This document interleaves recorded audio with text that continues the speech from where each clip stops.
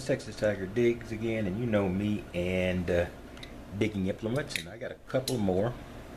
One is probably the best low-end folding shovel I know. I will be taking these shovels out in the field sometime soon. First opportunity I get. But so bought a couple of things here. So got this Gerber. And this Gerber is the most compact folding shovel I've ever seen. And I did get this one because this is just, I've had one of these before. I can't recall what I did with it. I'm sure I probably gave it to somebody for their self. But this is a Gerber Outdoor, and it is a very, very, very tiny shovel. And so it's very easy to carry, and to carry into places where you wouldn't ordinarily carry a shovel. You know, with the wrists inherent in that. But it's a pretty good, it's a great little shovel. We'll take a close look at it in a second. And this is another one of those mini multifunction shovels that you get out in the marketplace. So initially, let's take a close look at the one in the box. One of the boxes is the one I think is the most unusual. Let's take a look at it. It's very light. Surprisingly so. Most of these little hybrid shovels are pretty. Oh, that's nice size. Are pretty large. Oh, this is a great size.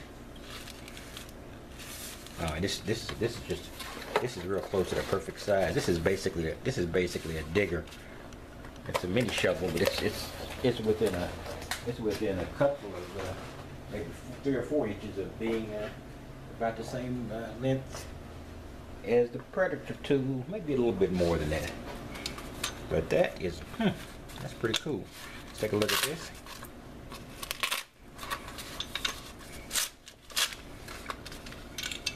All right, this is another one of those shovels that try to look like more than a shovel.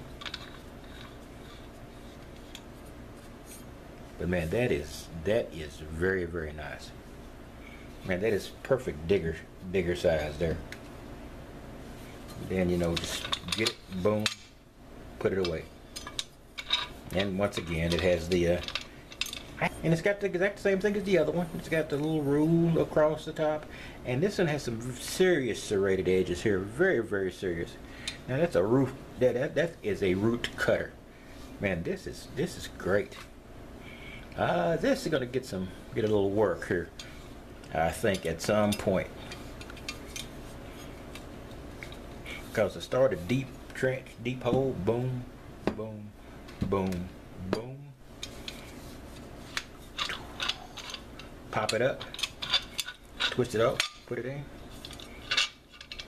grab this, stick it in your pouch, and it's done. That's great. And let's take a look at the Gerber again. Like I said, I've had one of these before, and it's a very good and very inexpensive folding shovel.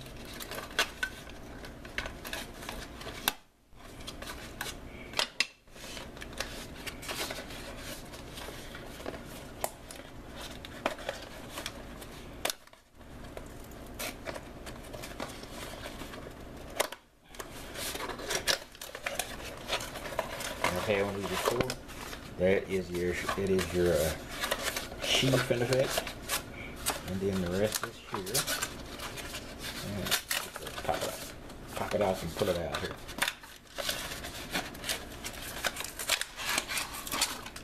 There we go. It's also very, very small. This is tiny.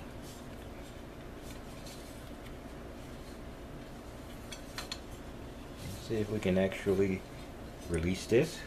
This one is screwed on pretty tight. There we go. Just had to. There we go. Just had to loosen it up just a bit. Now this is And that's just about perfect. That's just about digger size there as well. I knew these would be very, very small shovels, even compared to the ones I had before. But I forgot how small the Gerber actually was. And you can pop it open, and then you got a little bit more length. You're not going to be able to you're not going to be able to put this in and then put your foot on there unless you're a contortionist. But oh no, it's not a bad look.